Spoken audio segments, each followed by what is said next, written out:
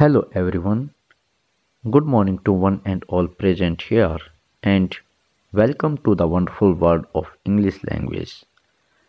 Guys, today we have come here with a very splendid and beautiful lesson which has come here from 10th class and its name is Madam Rides the Bus, which is written by Valli.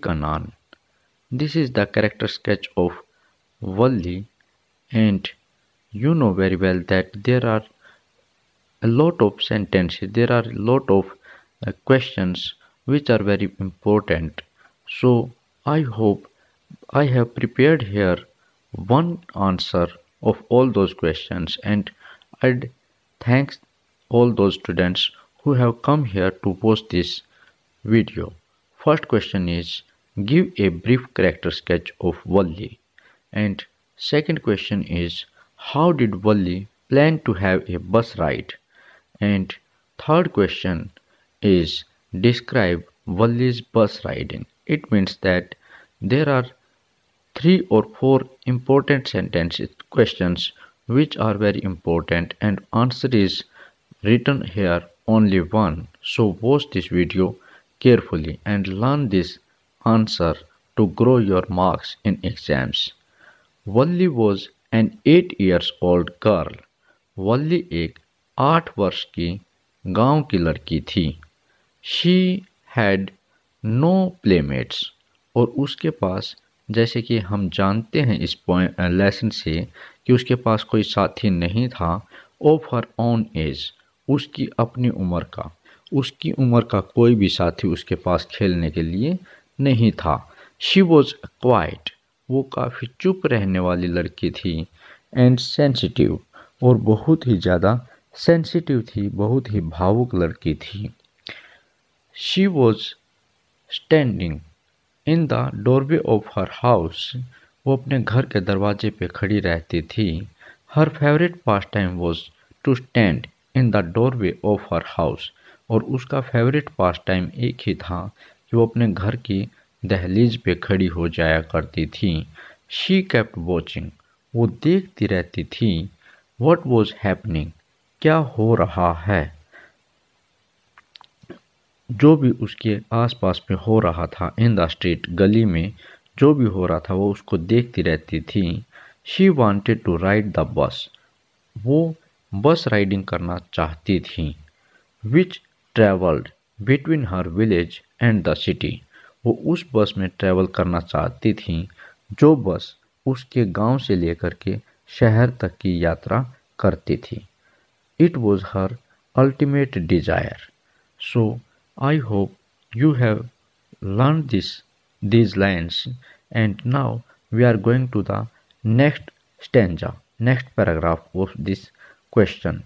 The sight of the bus was a source of joy. इस बस का जो दृश्य था वो एक source of Joy था, वो एक खुशी का साधन था। फॉर वल्ली, वल्ली के लिए। स्टूडेंट्स, जैसे कि आप देख रहे हैं ये बहुत ही आसान और बहुत ही इजी और बहुत ही इम्पोर्टेंट क्वेश्चन है। So let us take a review of this slide. Valli was an 8-year-old village girl. She had no playmates of her own age. She was quiet and sensitive girl. Her favorite pastime was to stand in the doorway of her house. She kept watching what was happening in the street. She wanted to ride the bus. वो बस में travel करना चाहती थी। कौन सी बस में? Which traveled, जो बस चलती थी।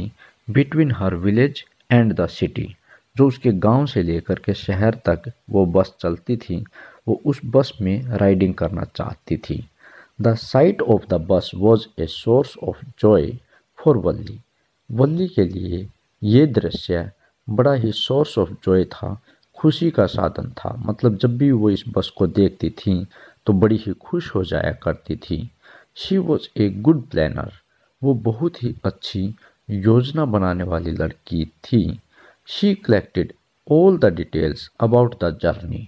वो इस जर्नी से रिलेटेड जितनी भी डिटेल्स हैं उन सब डिटेल्स को वो इकट्ठा करती है।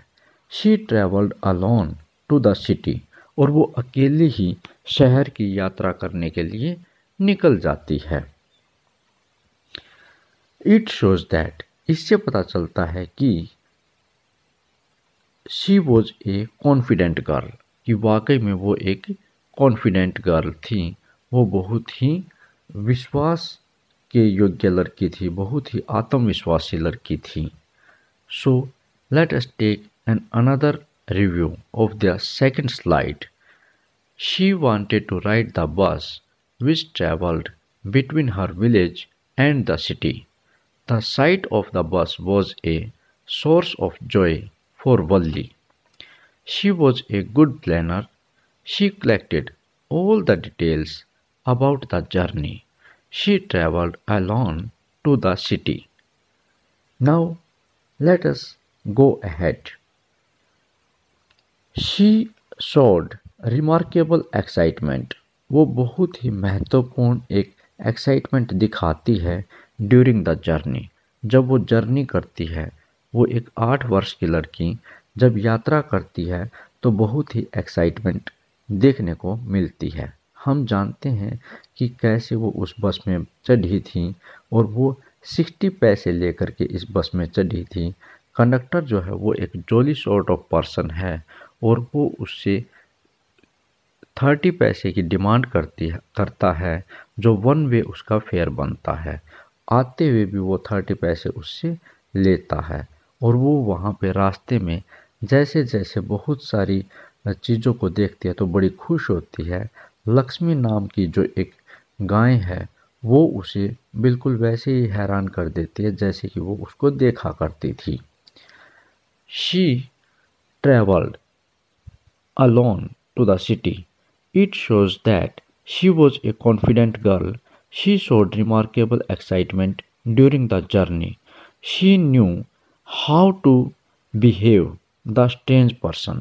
वो जानती है कि कैसे बिहेव करना है स्ट्रेंज पर्सन से, अजनबी व्यक्तियों से कैसे व्यवहार करना है उस लड़की को पता है।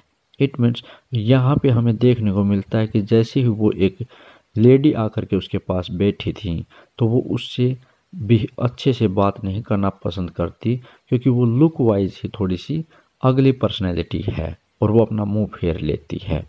She talked and behaved like a grown up lady, और बिल्कुल ही कॉन्फिडेंट गर्ल है वो और बिल्कुल एक ग्रोन अप लेडी की तरह से वो बिहेव करती है। She seemed to understand the nature of living beings.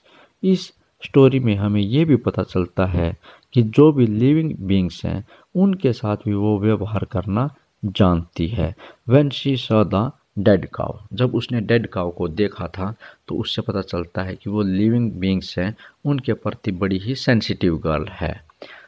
Let us take another review of the third slide. It shows that she was a confident girl. She showed a remarkable excitement during the journey. She knew how to behave with strange person. She talked and behaved like a grown-up lady. She seemed to understand the nature of living beings when she saw the dead cow. तो इस तरीके से हमने देखा कि ये जो लड़की है बड़ी ही इंटेलिजेंट है। Let us take another review of the full answer. Valli was an 8-year-old girl. She had no playmates of her own age. She was a quiet and sensitive girl. Her favorite pastime was to stand in the doorway. She kept watching what was happening in the street. She wanted to ride the bus which travelled between her village and the city. The sight of the bus was a source of joy for Valli. She was a good planner. She collected the details about the journey. She travelled alone to the city. She knew how to behave the strange persons. She talked and behaved like a grown-up lady. She seemed to understand the nature of living beings when she saw the dead cow.